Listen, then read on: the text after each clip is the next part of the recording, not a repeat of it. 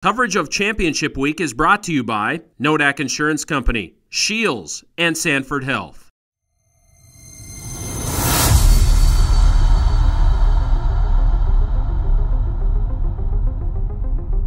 It was a little bit different just because 2 years back, we were, barely making the playoffs, then we went in. So confident going in, but knowing that any team could beat us at that point because every team was good. A year ago this week, the Bison traveled to Frisco, Texas to play in their first ever FCS National Championship game.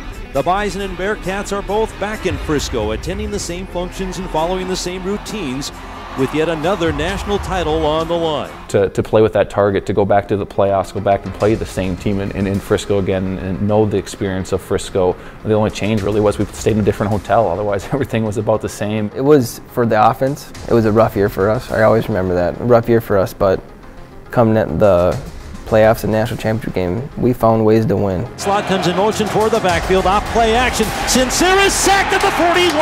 Kyle Emanuel got him. Bell takes the snap, play action pass, throws it deep up the middle for Marcus Williams, and Williams intercepts it at the 11-yard line. Jensen on a broken play keeps it off the left side at the 15, 10, sidesteps him in at the 5, touchdown, Brock Jensen, and the Bison regain the lead. The first half was actually really close. I remember that going into halftime being like, oh shoot, we're in another one of those games. They actually scored a touchdown, they got called back, and then the next play I remember me getting an interception.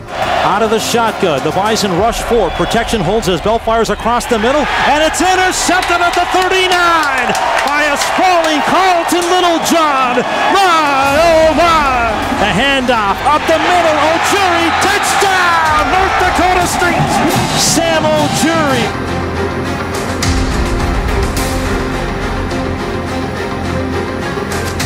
I remember not really watching that at all, and then I look up and I see Ben LeCompte running around with the ball, and then he gets tackled, passes it to Keller, and I'm like, oh shoot, this nothing can come from this.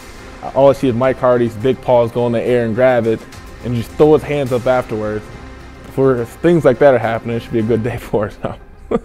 Keller is 1-for-1 completing passes in his lifetime now, and Mike Hardy always says he has the best hands, no one on the team, and that just was kind of the dagger. After that, everything was going our way. Sam Houston really just put their head down and like, okay, it's not our day today. It's deja vu all over again, and the Bison love every second.